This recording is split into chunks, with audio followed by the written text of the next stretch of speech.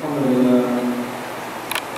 لله نحمده ونستعينه ونستغفره ونؤمن به ونتوكل عليه ونعوذ بالله من شرور انفسنا ومن سيئات اعمالنا من يهده الله فلا مضل له ومن يضلل فلا هادي له ونشهد ان لا اله الا الله وحده لا شريك له ونشهد أن محمدا عبده ورسوله صلى الله عليه وسلم أما بعد أعوذ بالله من الشيطان الرجيم بسم الله الرحمن الرحيم ألم تر كيف ضرب الله مثلا كلمة طيبة كشجرة طيبة أصلها ثابت وفرعها في السماء صدق الله العظيم. Dear brothers and sisters, we thank Allah for His mercies and His blessings. We beg Him to guide us and to protect us. We implore Him to keep us on the straight path and to cause us to leave this world as believers so that we will ride the righteous at the day of reckoning. Brothers and sisters, I want to give you a nice example of what a believer is. Actually, Allah says in the Quran, He has given us the parable of a goodly bird. It's like a goodly tree, a nice, beautiful tree.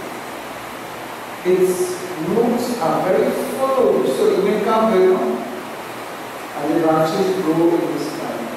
High. Now I want you to picture something. Suppose you are in a big, vast area with no trees, no plants, no kind of vegetation, no mountain or anything. It's a plain. No river, no well, no water supply, and the sun is very, very hot. And you are there. What will be your condition? Naturally, after some time you will get thirsty, and the sun is going to burn, and you will have no way to hide. And if after searching, looking all over, you should see a nice green tree, and from that you are with shade because it has a lot of branches, it's tall, you want to be attracted to go there. And when you will go there are juicy fruits, nice, tasty, juicy fruits. This is the concept that Allah has given of a true believer in Islam. You will find this reference in Surah Ibrahim, chapter 14. A beautiful tree with nice juice fruits. Now listen. Does the tree need the shade? Trees, if you understand plants, the more sunlight they get, it is better for them. The big trees, especially the leaves that thick and so on, the more sunlight they get, the better for them. And if they have fruits, does the plant need the fruit? It is given shade and fruits not to itself, but to the passers-by, the animals and the birds and the people who may pass and so on. And that is the concept of a true believer in God. A person who can help and benefit others in good ways, not bad ways. A person who can offer help and offer service to others. And that is what Prophet Muhammad demonstrated all the time. Look how kind and charitable he was. But in order to be able to do that, you have to cultivate these qualities in your personalities. It does not come overnight. It has to be cultivated. And one of the beautiful ways of cultivating these good qualities in your personalities is to keep fast in Ramadan. One way of cultivating these qualities is to keep fast in Ramadan. Because on one hand, in Ramadan, in the whole month of Ramadan, you trim off the unwanted desires and qualities and habits. You are able to restrain yourself from harming others with your tongue or with other ways that may not be very good for a healthy living amongst human beings. So on one hand, you are cultivating in yourself good qualities, and on the other hand, you are able to help others. Because Prophet Muhammad, peace be upon him, was so charitable and generous all the time. But in Ramadan, he was extra charitable, extra generous, unbelievable. My dear friends, as you will hear in our programs over the radio that we will be broadcasting during the month of Ramadan, in 103 FM from 4 to 5 in the morning, one of the things I am telling people here, and take note of it, suddenly, or any time, you will die and leave every material thing behind. You are not going to take it. The most you might be blessed with is 2 pieces of on-stitch cloth. Take note. You will be leaving everything behind. Some people, when they will see the angel of death here, you will be able to see the angel of death. That is sure. When they will see the angel of death, they will say, oh Lord, please, spare my life for a little while. I want to give a lot of charity and I want to do this and I want to do it. Are you not more that death can come suddenly over you? I know that all you remove.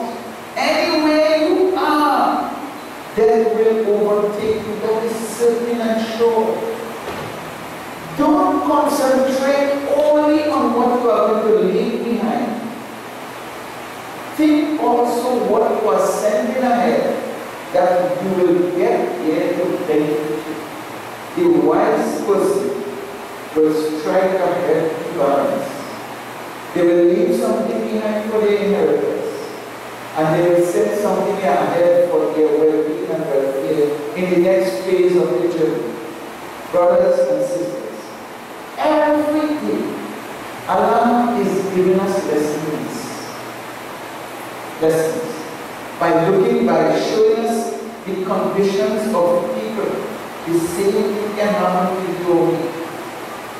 Do the good now. Abu Zar Ghaffari, he reports that the Prophet, peace be upon him, is reported to have said, 1 dirham, in other words, $1, if you can give while you are healthy and you can use it for yourself and so on, if you can give that in charity, is more precious in the sight of the Lord than 1,000 dirham that you will want to give when you are about to die. Be careful, my dear. Be careful. Because a point in time will very well overtake a lot of us when we will have a lot of the worldly affairs, but we will not be able to benefit from it. Some people have everything they could think about, but they can't think a proper meal of food. They have to be careful with what they eat.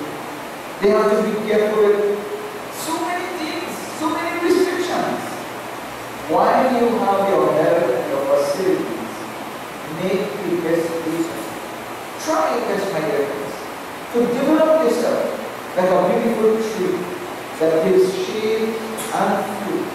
In other words, you will be of benefit to your families, to your friends, and to society.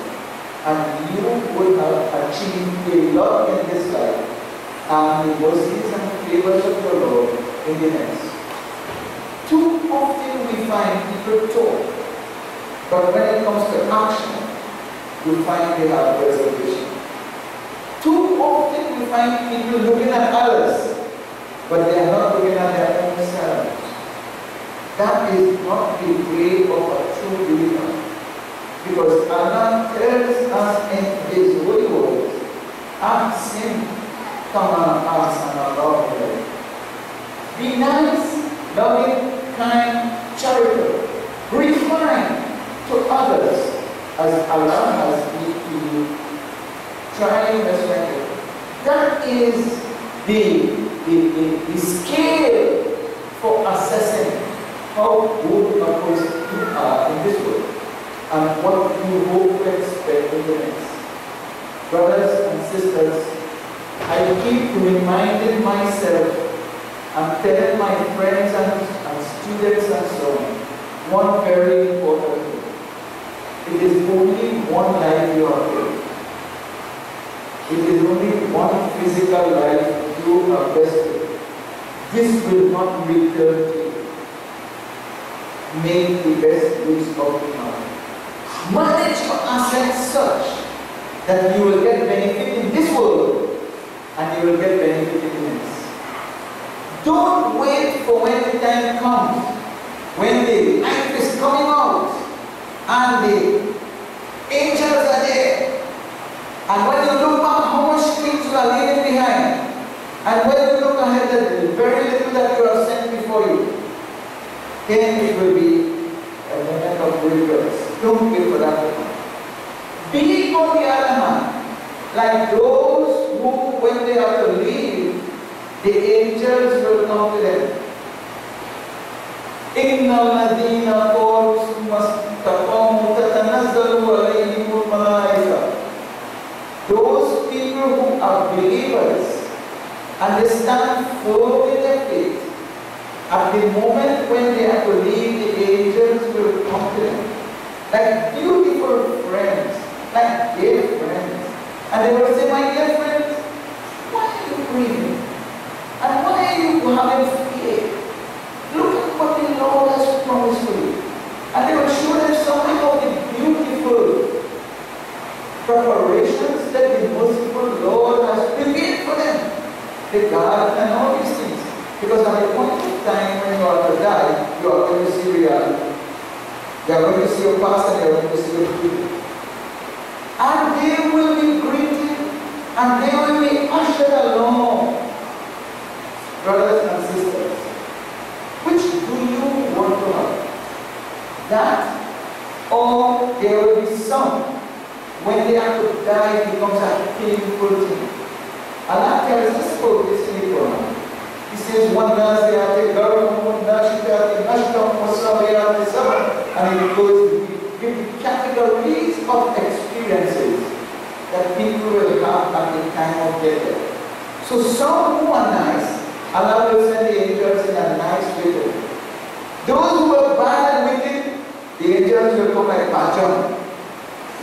And when these people will be scared, the angel will snatch their souls out and take it out in a rough way.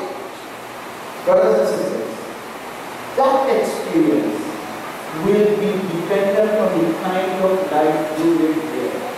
Tell me something. If you are accustomed to give shade and share fruits, you think your Lord will let you down? You think He will be unkind and uncharitable to you? Take care, my dear friends. And if Ramadan is coming, access the blessings that Allah has reserved for those who give us. He promises that He will make you special persons, His special guests. So in this beautiful month, don't look at the ways and habits of others. Take care of yourself. Each one of you.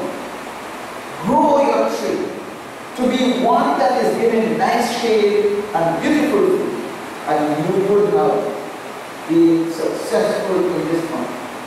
My dear friends, we do not know whether we will live for another Ramadan.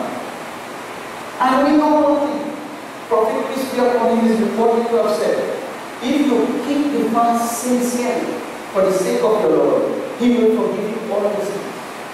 And another tradition, if you worship very sincerely in the month of Ramadan, in the nights, Allah will forgive your sins. When we look back in the past, how much sins we have, oh my God, you can't count. When you look at some of the bad ones, you reflect in your mind. Why you don't know? Why? Ramadan is coming. The system is in place to take care of that. Don't waste it. Don't waste your life, my dear. Leave this world as a beautiful truth, and people will be happy to talk about it, the benefits they had from you, and the blessings that you were able to pass on to all those with whom you came into contact. And Allah will be pleased with you.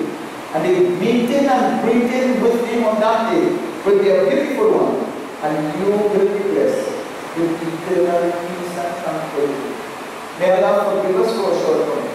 May Allah strengthen our will and our resolve that we will observe the fast of Ramadan the way it has to be observed, with the hope that we will be blessed in whatever remainder of our lives we have in this world, and we will get better in the next.